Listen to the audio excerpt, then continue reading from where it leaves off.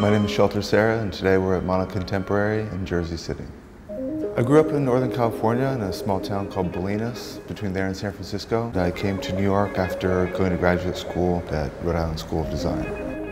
As early as I can remember, I remember playing with like Legos and my mom's like paints, and always was part of life. During high school, I got into skateboarding and doing graffiti art in San Francisco, and so I always had a notion that there was, street art, but fine art was something that I knew through a relationship to my uncle, but it wasn't something that I really considered until I was in university in Santa Cruz, and I took a drawing class, and that drawing class really kind of opened up my eyes. The game over drawings that I did came out of an interest in this increasing world of the computer and cyberspace and how people kind of punch out to this other reality. I think that diversity or polarity between real life and the cyber kind of world is something that the Game Over series tried to highlight.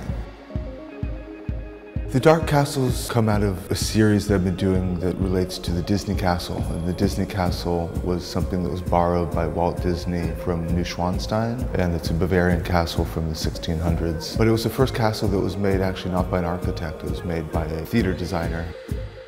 And in some places the castle is dark and foreboding and not really inviting.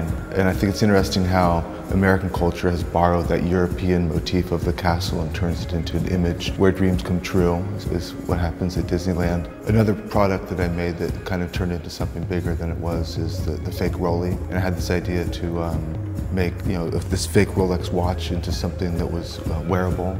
For some reason or another, it's really caught on in the fashion world. People kind of like that notion of an object that has no function. Lately I've been working on a series of maps. Conceptually, the map, I think, is an extension of one's environment, and people map their daily experience. So I've taken maps from all parts of the world and interlaid them and taken out information and added information and changed the colors, so it starts to become an abstract version of our reality. And I'm very interested in that view, that omnipotent view from above.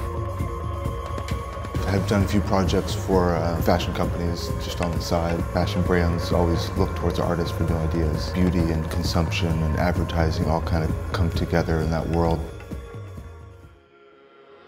This is a project for somebody's birthday, and it's a painting of C-3PO as Moses. So I thought it'd be interesting to make a hybrid. And at first it was going to be a sculpture. I kind of chose to paint half of it, and part of it was printed, so the painting now has become kind of a hybrid.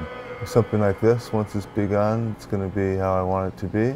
If there's mistakes or accidents that happen along the way, I think that always adds to it. It's just difficult anticipating when to stop.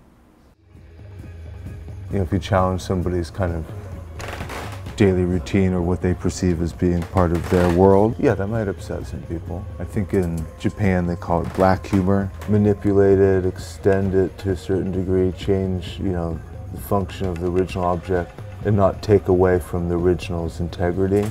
I think it's fine.